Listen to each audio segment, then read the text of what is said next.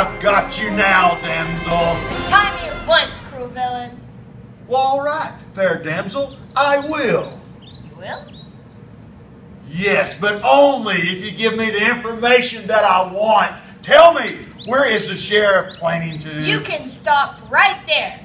Oh, but I will free you right now if you just tell on your friends, damsel. No, the sheriff and his deputies are my friends. I am loyal to them until the end. Oh, so even that loyalty? You'll do that even if it makes you go splat?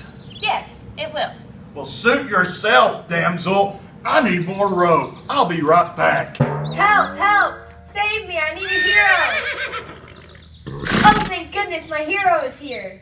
Oh my goodness, what happened to you? The dastardly villain tied me up to the railroad tracks. And why would he do that? Well, he's bent on taking over the town, and to do that he has to stop the sheriff and his deputies. What's that have to do with you? Well, I'm their friends, and he wants me to tell them something about their plan, but my loyalty wouldn't let me do that. Well, why not? Loyalty, is that like being a king or queen or something? No, that's royalty. That's what you're thinking of. I'm talking about loyalty. It's when you stick with a person through thick and thin, even when the going gets rough. It sounds like a really good quality. It is. All the great heroes have it. Oh no. Oh no, what? Well, I guess I can't be your hero, because I'm not very loyal.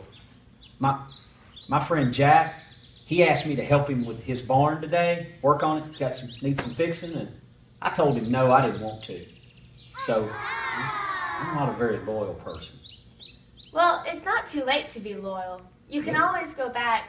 You can untie me. Then you can go back and apologize to Jack and help him with his barn. Well, that sounds like a great idea. Thank you so much. Jack, you hear that? Your loyal friend is coming. Wait, no, untie me. I really need to find a hero.